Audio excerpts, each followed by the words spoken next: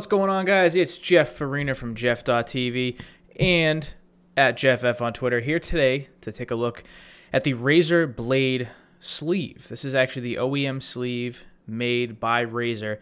I picked it up over on their website. You should go to razerzone.com, go to their shop, and it's $49.99, as you can see here. It looks very similar, the box, to a couple other sleeves I've seen before. But the back of the box kind of gives it a nice Razer appeal and a Razer look. So it's a custom made to fit the Razer Blade perfectly.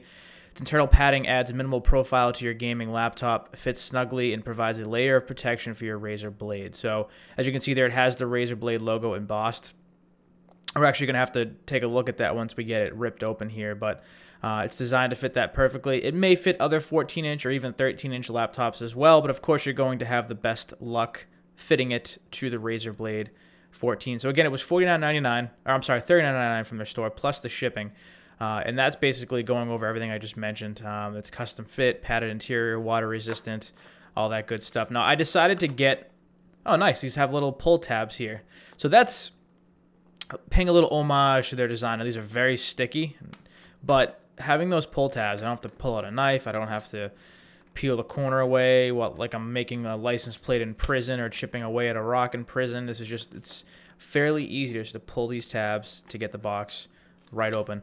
Now, I decided to get this because, well, I'd already spent the money on one of the more premier gaming laptops, and I felt I needed to treat it right.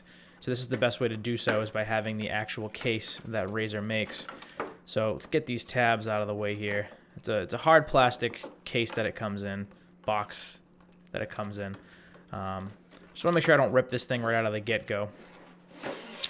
And first look, it is, yeah, the case is a little rubbery. Let's see if there's anything else in the box here. I don't think there is anything else. There's actually like a little spacer in the bottom of this box. Nope, looks like it's empty behind there. That's really all there is to it. So the sleeve itself feels rubbery. It definitely has that water-resistant feel. There's that Razer logo embossed. It is a rubber patch, if you will, that's sewn into the side of the case. Velcro.